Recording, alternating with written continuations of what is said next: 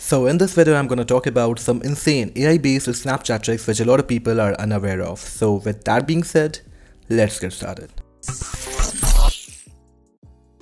So the very first trick is to set an AI-generated profile background for your Snapchat profile. This is really so cool. For this, just go to your profile background and search for any relatable keyword, and it will generate backgrounds or backdrops for you which you can use on your Snapchat profile. You can do the same with any chat wallpaper too.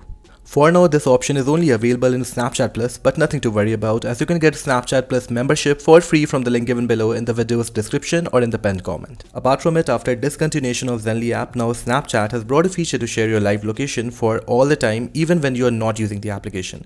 This makes Snapchat more interesting.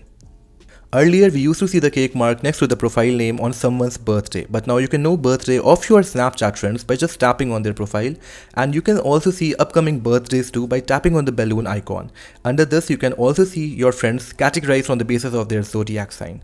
Now you can see nearby places and discover places without searching for them actually. Just go to Snap Map and click on places, and you will start seeing nearby places along with snaps of that place. You can use green screen feature on your phone or Snapchat directly without actually having a green screen. Just go to your Snap camera, click on the plus icon and select the backdrop from your camera roll. You can also shoot videos with custom backdrop, and the edge detection is decent enough for a perfect snap. While shooting a video snap, you might have seen this quote icon. By clicking on this, you can transcribe your Snapchat audio and can make more productive snaps with automated subtitles on Snapchat. Apart from it, few of you guys got this My AI option on Snapchat, which is like a smart assistant on your Snapchat application.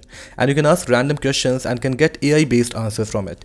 To be honest, this is an useless feature according to me, but still you can try it out. Snapchat Plus members can change the application theme too. They are pretty interesting and it makes your Snapchat application look pretty cool.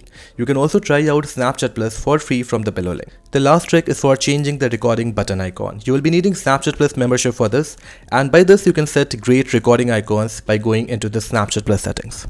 So that's all for today, and I hope you all have enjoyed this video a lot. And if you guys are having any question about the video, then please make sure to drop a comment in the comment section.